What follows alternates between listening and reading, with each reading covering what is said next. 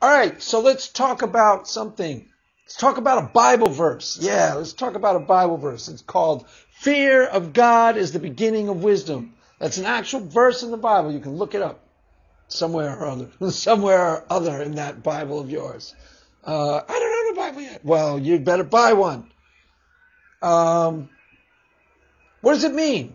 If you were raised in a fundamentalist Christian environment, okay, a lot of people I know who are atheists were raised fundamentalist Christian. I would say 70% of them almost. But if you were raised in a really, really toxic fundamentalist Christian environment, a North Korean version of Christianity, they totally misused that scripture. And they used it to do a head trip on you. Fear of God is the beginning of wisdom. Yes, it is not the beginning, middle, and end all be all of wisdom. It is not the only thing about wisdom. It's just the beginning of wisdom. Now they would use that scripture to teach you fear, period. Fear of everything. Fear, you turn on the TV, fear, fear, fear, fear, fear. You buy a record, fear, fear, fear, fear, fear. Fear of everything. That's not wisdom at all. That's fear of basic reality, basic normal everyday life. Every record you buy, you got to fear that the devil's in there. Every TV show, the devil, fear, fear, fear the devil, fear the devil. That's not fear of God as the beginning of wisdom. That's cuckoo clock. That's cuckoo clock. It's really, honest to God, not. It's not Christianity. It's not healthy, normal, sane, stable Christianity. It's a version of Christianity that is toxic and slightly insane. Let's take a perfect example. This girl I know who I was talking to was raised fundamentalist, said she wasn't allowed to go to New Kids on the Block concert. Or maybe she was allowed, but they really, really, were suspicious of it. Now, that's not fear of God is the beginning of wisdom. New Kids on the Block, 15-year-old girl, that's almost completely age appropriate. My little 15, if I had a little 15-year-old Christian girl and she's like, Daddy, I want to go see New Kids on the Block. I'd be like, well, don't you want to see something cool? Don't you want to see something cool? She's like, no, I really want to see New Kids on the Block. I'm like, yeah, okay, all right. Don't look at his dick. No, I wouldn't say that. That got a little weird. I know. That got a little weird. All right, never mind. I wouldn't say don't look at his dick.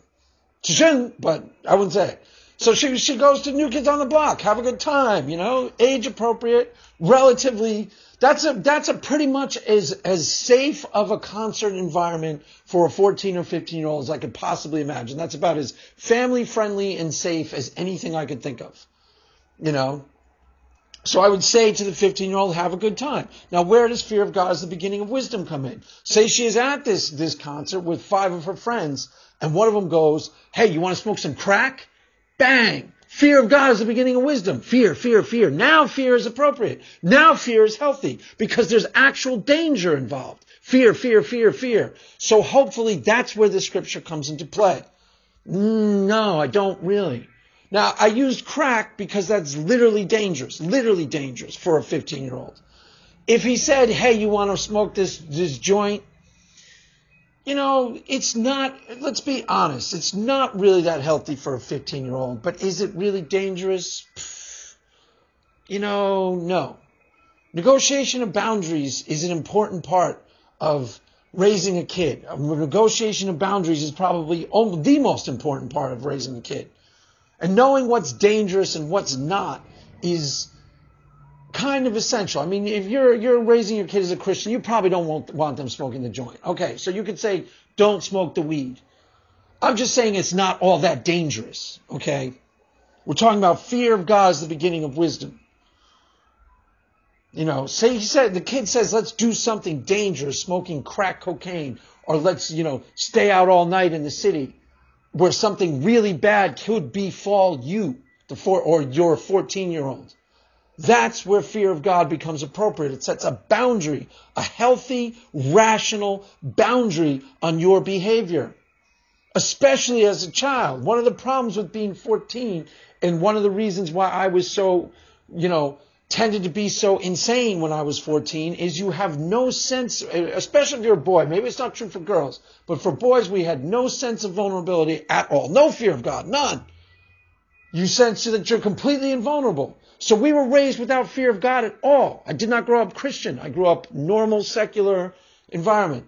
And we did really crazy shit, like really dangerous, crazy, stupid things because we had no fear of God, no wisdom. Yeah, nothing happened, but that's not necessarily, there, but for the grace of God, nothing happened. Something easily could have. That's what happens when you're raised without fear of God, There is a toxic side to being raised really, really, really Christian, really hardcore religion. There is something about that there is a way to do that is really unhealthy for a child. And usually the fundamentalist kids were raised in a way that was really profoundly unhealthy. They were taught fear of everything, fear of a TV show, fear of the wrong book, fear of the wrong friend, fear of everything. That's not healthy. That's just fear. But there is a fear of God as the beginning of wisdom is a healthy boundary. That's what it's supposed to be. Had I had healthy boundaries when I was 14, 15 years old, I would have avoided a lot of trouble. A lot. Especially as we started to get older, 21, 22, where actions have real world consequences. That's where fear of God as the beginning of wisdom can come into play. And it can actually save your life at best case scenario. It could save you a lot of heartache too. A lot of heartache. So that is what that scripture should mean, used appropriately. That is all. All right, so let's talk